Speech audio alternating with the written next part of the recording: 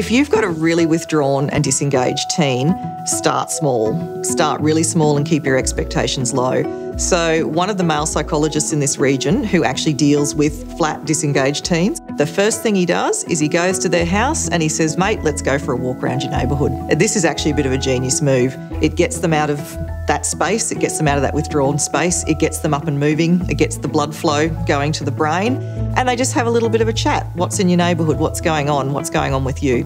And again, no sort of interventions. His first goal is just to get them out of bed and moving, and preferably talking. So that's where you should be aiming your very first goal. If you can't do it, do you have a brother? Do they have an uncle that they love? Is there a family friend? Again, is there a trusted teacher or a footy coach or someone who can just get them up and moving and talking? That should be your first goal. Don't aim to suddenly have this, magic, wonderful, warm parent-child relationship within a week. That's not going to happen. It's going to be a series of very small steps. Most people will edge out of that in a matter of months. I know that sounds terrible for a lot of people and that's too long.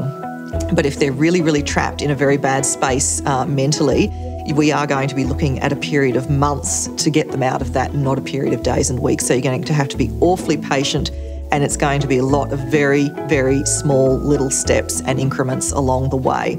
Again, if you're really struggling, of course you're going to have to get help from your doctor or your psychologist to come and help you out if you really can't get them moving. But get them up, get them moving, get them talking, and again, celebrate those little snippets of time where they do go out with you, or they do come along to the family barbecue, or they do go along to the movies with you, or what have you, and celebrate that for what it is, because it's a big win and it's moving them in the right direction.